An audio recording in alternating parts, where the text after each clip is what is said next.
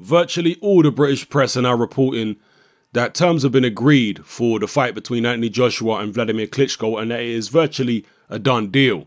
It's not yet signed though, however, because the situation with the sanctioning bodies has yet to be resolved. And if you don't know what that situation is, basically Eddie Hearn, and I'm assuming the Klitschko team as well, want the fight to be for more than just Anthony Joshua's IBF heavyweight title. They also want the vacant WBO and WBA titles to be on the line. They see, I'm speaking now from the Eddie Hearn Joshua perspective, they see the fight as too big of a risk to take just for the IBF title. They want Joshua to have an incentive and something to gain out of it by way of more titles.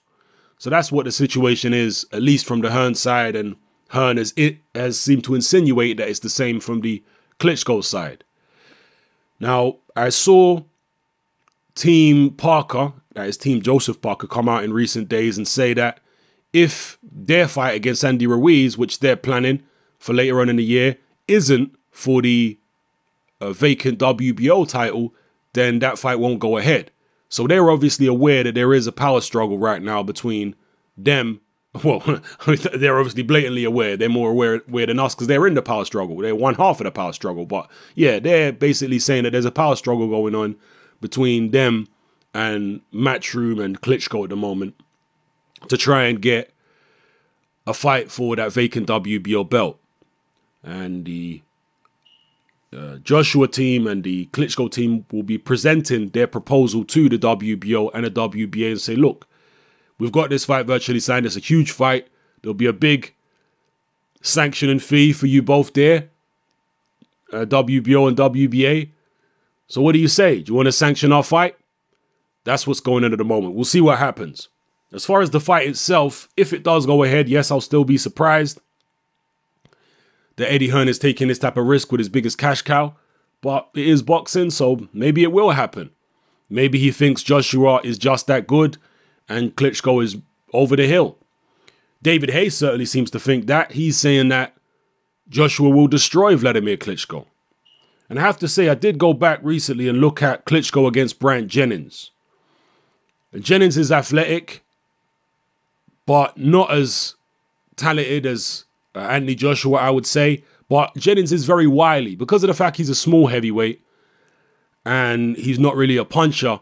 He has to be wily and tricky, at least defensively. And he certainly was in the Klitschko fight. He did use his legs and mess with the range and all types of stuff. And on top of that, the referee didn't allow Klitschko to do his usual holding routine. And that's another thing that could be crucial in a Joshua Klitschko fight. According to David Hay, at least, he thinks that Klitschko might actually get disqualified against Anthony Joshua for holding. He says as long as there's a strong referee in there, as soon as they get close and Joshua starts unloading, Wladimir Klitschko is just going to hold.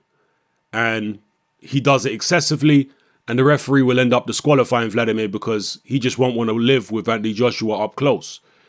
That may happen. I certainly think Joshua is a lot more active up close than Wladimir Klitschko is. Joshua lets his hands go. He'll lean a shoulder or an elbow into your chest and start unloading. We've seen him do it countless times.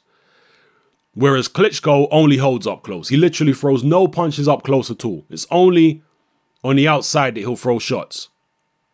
So, I don't know, maybe the scenario David Hayes talking about could actually manifest itself. We'll see. When the fight was first talked about in the very, very early stages, most people seem to be saying that this is way too early for Joshua. He's going to get knocked out by Klitschko. But the further along the negotiations have gone, I've seen more and more people come out the woodwork, not just David Hay, just, you know, random boxing fans. And they're saying that they think Joshua's going to beat Klitschko. And that is interesting. There seems to be a turning of the tide. And there seems to be a lot of people who think that this will be kind of a passing of the torch fight. I mean, some people are going to say that Tyson Fury versus Klitschko was a passing of the torch fight. But I guess, you know, people have got different opinions.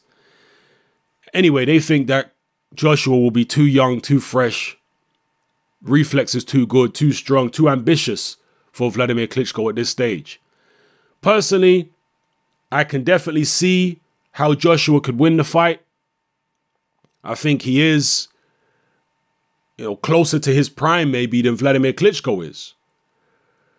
But, and fighters peak at different ages. Not everybody peaks in their late 20s. Some fighters peak in their early 30s or early to mid 30s. So, that's debatable. But still, from a physical point of view, I think Anthony Joshua does have the ability to beat Wladimir Klitschko.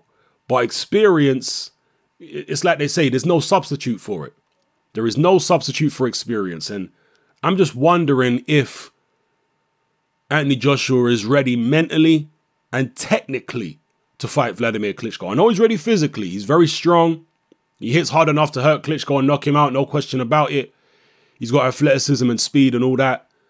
But is he technically and mentally ready? Because Klitschko is smart. Yeah, he's wily, he's smart, and he knows all the tricks. He knows how to get his punches landed. And I've got no question in my mind that if Klitschko lands clean on Anthony Joshua's chin, Joshua goes to sleep. Klitschko hits very, very hard. And before I close out this video, I just want to leave you with this thought. You should all know by now that Wladimir Klitschko is a very naturally cautious person.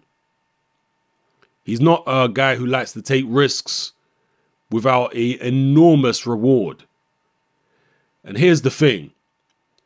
Surely Klitschko could get the WBA and the WBO titles without having to fight Anthony Joshua.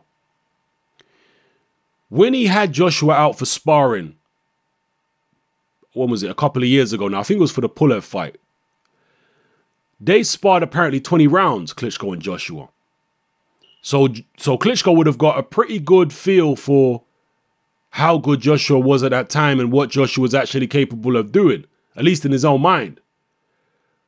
And based on what happened in those sparring sessions, Klitschko feels safe enough to actually take this fight against Joshua. With a year out of the ring at 40 years old, he may have been impressed by what he encountered in the ring against Joshua in those sparring sessions, but he wasn't that impressed, was he? Or he wouldn't be taking this fight if he does take the fight. So just bear that in mind. Maybe he knows, or at least thinks he knows in his mind, exactly how he's going to beat Anthony Joshua. And maybe he thinks it's actually not going to be particularly difficult. Let me know how you feel in the comment section below about everything I talked about in this video. It's your boy Hatman, I'm out.